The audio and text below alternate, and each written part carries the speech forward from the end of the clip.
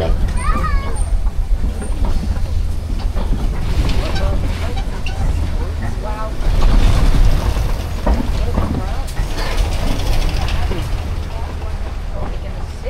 Now our first stop is going to be in the Little Terry Forest. The animals here in the forest use their natural colors to blend into their surroundings. They are typically different shades of tan and brown, so they can hide really easily in those different bushes and tree lines without being seen. To the right side, that is the okapi. They were thought to be mythical creatures in Western civilizations until 1901. They have the stripes on the back of their legs, but they're not related to the zebra. They're actually the only known relative to the giraffe. It's because the male okapi has the same kind of skeletal structure at the top of his head known as ossicles, and they both have those long prehensile tongues.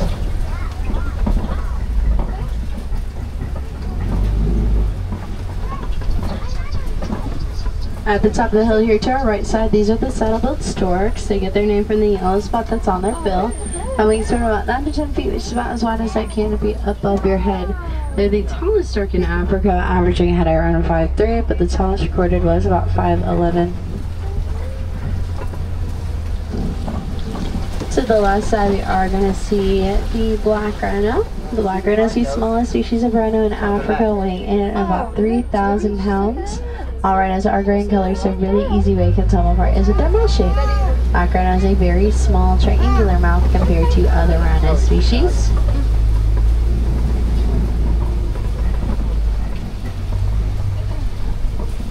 Now there is less than 5,000 black rhinos left in the world at one point because of poaching out their horns.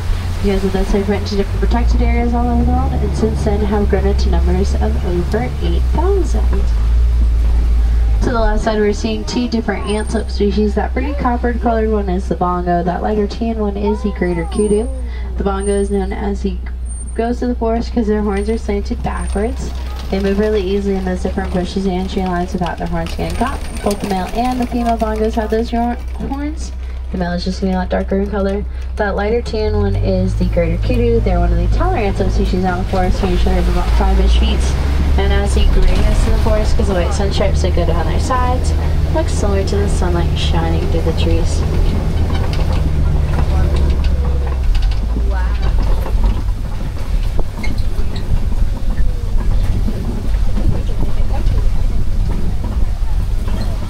To the right side, we are seeing this the hang-to-back pelicans. The hang-to-back pelicans don't get their name from any of their feathers, but rather being spot that shows up underneath them during mating season. They are colonial nesters. They'll nest in pairs about 22 from 500 every single year.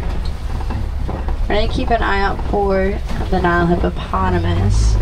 Now the hippos, they use their breathing techniques in quite a few different ways. They will sleep at the bottom of the river. Their bodies naturally come up for that air every 5 to 8 minutes.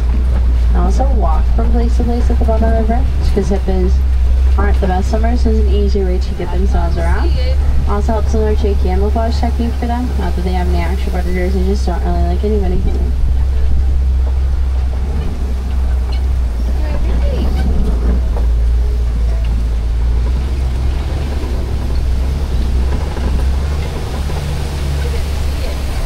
To the left side, we are going to see the Nile crocodiles. These guys are about 16 feet long and weighing in about 500 pounds. Please sit down. They're opportunistic predators. They'll take any chance they can to hunt.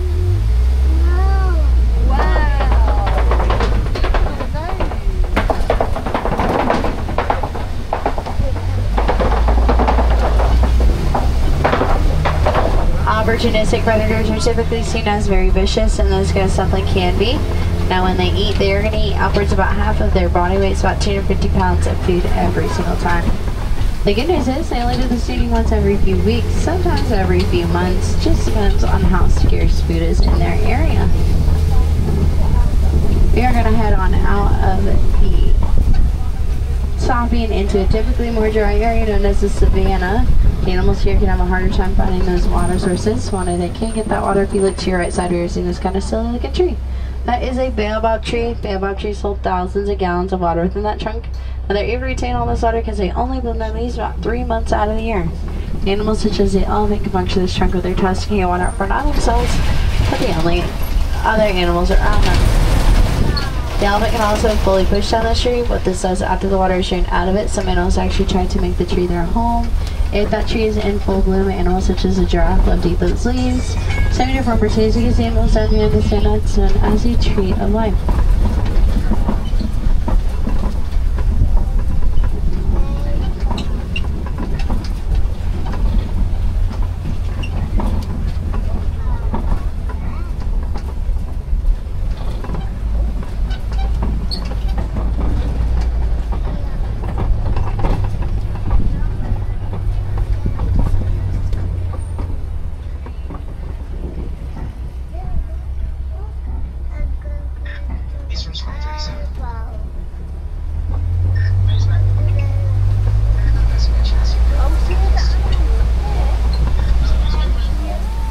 So lastly, we are going to see the African wild dogs, also known as the paint dogs. Now these guys, they have the highest success rate for hunting, and that's because they hunt together as a pack. So as I get started, another bit after that break until the break drops. Also known as the painted dogs, because their coats look like paint is splattered all over them. They can run upwards about 35 miles per hour, keep that suit up for about 3 miles, which they use their advantage to hunt and stalk their prey. To the left side, we are going to see the sable antelope, their emblem here on the reserve, and that's because they are known for their strength. Now in fight-or-flight situations, they are going to fight. They're going to use those horns to protect themselves and their young. The more dominant one will darken that coat. Typically it's a male. Out here on the reserve, it is actually a female.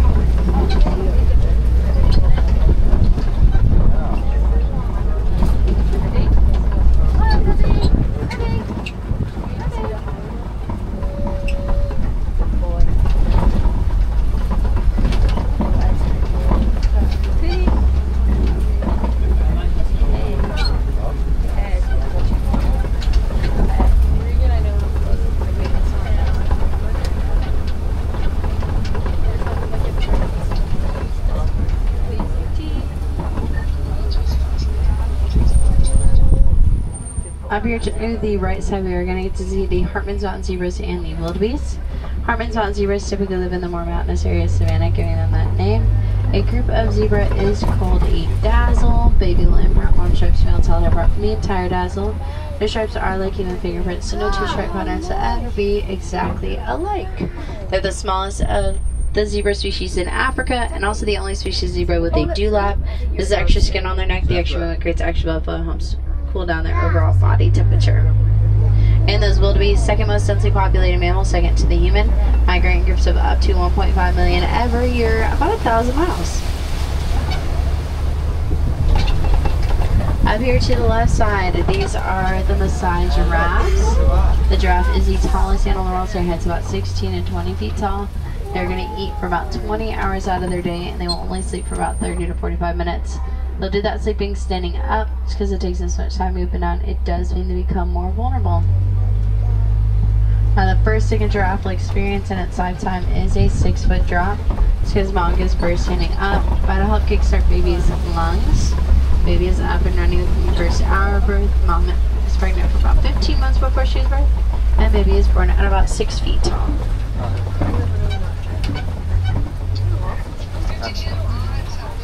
Oh yeah.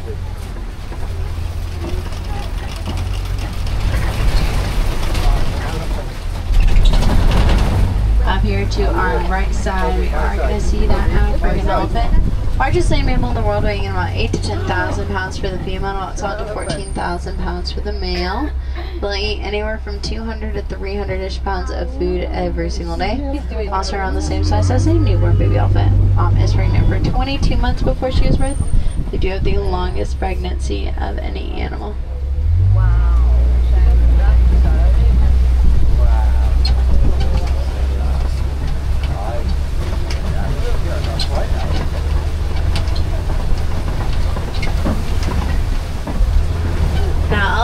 we call a matriarchal society, which means that the female is going to lead the rest of the herd. Typically the oldest and wisest. She has a really important job. She remembers where food areas are, she remembers those watering holes are. Just in case any of those watering holes have to dry up, she just remembers those baobab trees are. It's a really important job at remembering areas of danger.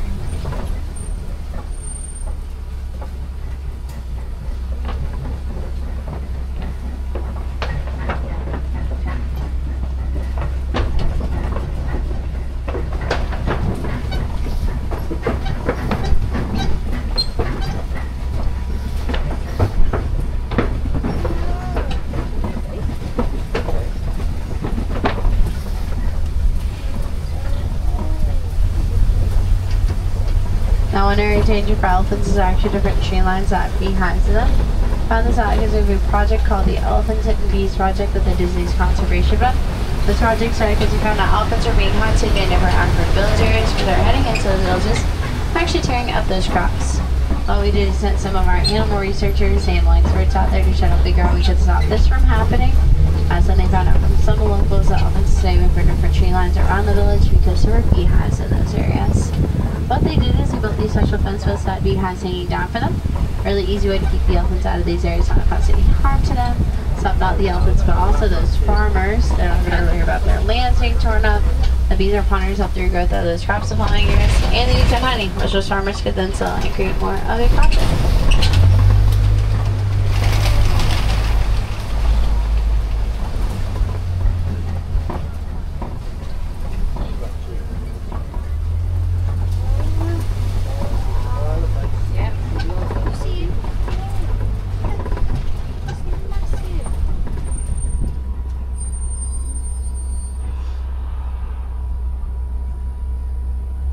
An elephant's trunk has about 40,000 muscles in it.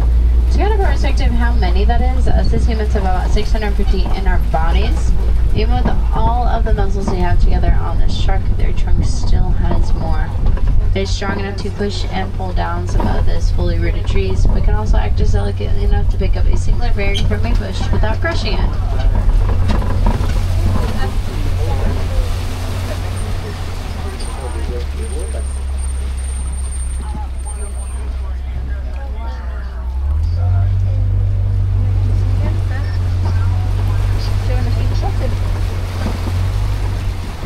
Up here to the left side, we are going to see the greater flamingos. They're the largest and the lightest in that pink color. A group of flamingos is called a flamboyant. You're going to see the grayish ones on the flamboyants. That's because flamingos are born gray. It takes about 2 years to get that color from the beta carotene found in the brine shrimp they eat.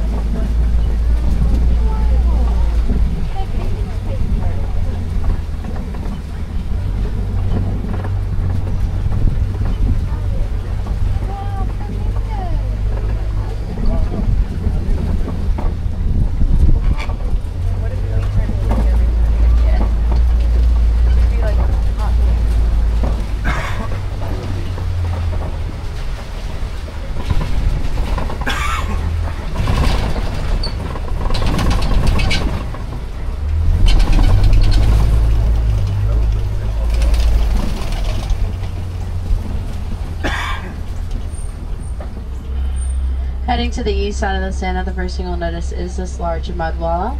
This can be a good time for animals such as the white rhino because they like to roll themselves in the sun. They'll harden on their skin and act similar to a natural sunscreen for them, also act similar to a natural insect repellent for them as well. Hiding back here to our right side, those are some of those white rhinos. We'll try and get a better view of them as we make our way back around. But they are the largest species of rhino in Africa, weighing in at about 5,000 pounds. They get their name from the Dutch Afrikaans word bite, which means wide. They have wider extended mouths compared to other rhino species. Of the 5 rhino species, the white rhino is the most likely to hang out together in a group, and a group of them is called a crash. They are nearsighted to anything that's not very close to them, can be very, very blurry, but surprisingly that's not why they get that group name. Still does mean they rely more heavily on some other senses though. To the left side, you are going to see one of the cheetahs laying down over there. Cheetahs the fastest animal in the world, getting into speeds of over 60 miles per hour. They go from 0 to 60 in about 3 seconds. As they're running, they will keep their tails low and close to the ground, help steer themselves. The other black spots, they also have black markings down their cheeks. These that reflect the sun on their eyes. An athlete having black paint on their face. You'll see some more of them up here to the left side as well.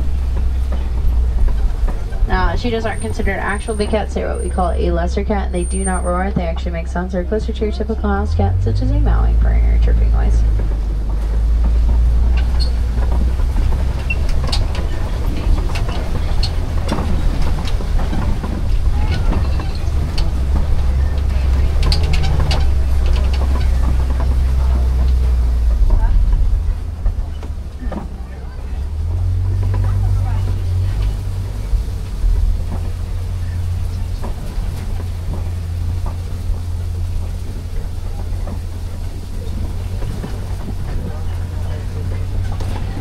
To the left side, this is the African lion. You might see that lioness laying on the rocks right above him. A group of lions is called a pride. There's about 2 to 40 lions within that pride. It's only going to be 1 to 2 males, and the rest are going to be females. Females do all the hunting for the pride. They'll do their hunting at night. It's because their eyesight is the same as humans during the day. It's about 6 times stronger at night. While the girls are hunting, the males stay back and protect the rest of the pride. One way he's going to do that is with his roar. Lions are okay to be heard from about 6 miles away.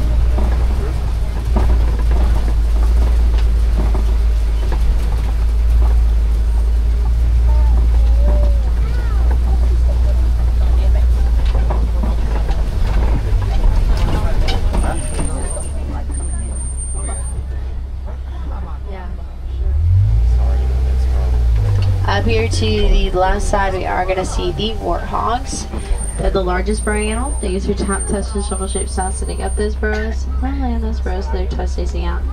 Their bottom tusks are razor sharp. They're going to use them to help protect themselves. Highly intelligent animals also have an amazing sense of smell. They smell about 8 to 10 inches underneath the dirt, which use their advantage to find the different bugs and growth that they love to eat.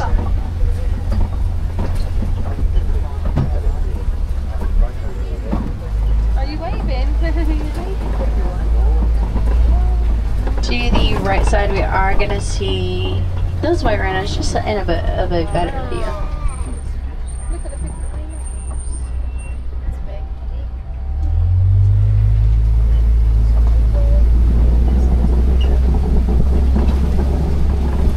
I also see the ostrich here to our left side. The ostrich is the largest bird.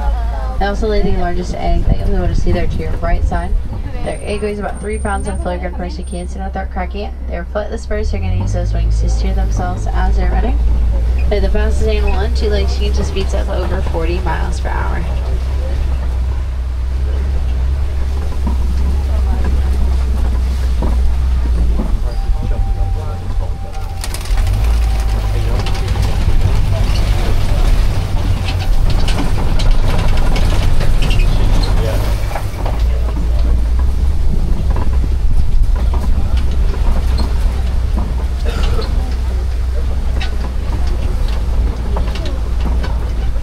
As our journey starts to come to an end, you're going to make one of our final stops out here. This is the warden's post. Here you can see that she takes care of one very specific type of animal, which is a Nigerian Dorco. You'll find these guys in different African village areas because they're very easy to upkeep. Even though they're easy to upkeep, their milk isn't very valuable. It can be turned into things like butter and cheese. Those items are then sold in those different marketplace type areas, help boost the economy out there. Just like animals and humans can work together to create a better world.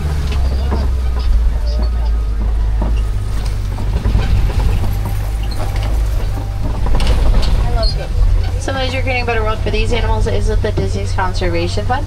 The Disney's Conservation Fund runs our different projects such as the Elephants and Bees project. My favorite thing that the Disney's Conservation Fund does is that we give grants out to different protected reserves all over the world. So it's a more widespread conservation and protection of these animals. Our species such as rhinos and elephants, as well as different human activities, means us as humans are the ones who protect them. So it's really important that they have those different safe spaces they can live in all over the world. Can donate to the Disney's Conservation Fund today. Currently, any donation will get you one of our conservation buttons. Shout out the animals you're right here today. Disney matches all the donations that go to the conservation fund, so every donate is kind of like you're donating gold. Some other ways you can help while you're in our parks is making sure you're recycling any of the single-use plastic items, soda bottles, water bottles, adult beverages that come in those plastic cups, those Starbucks cups. All those items can be recycled, and all our trash cans have recycling bins either right next to them We're very, very close to them, so one of those really easy things you can do while you're in our parks.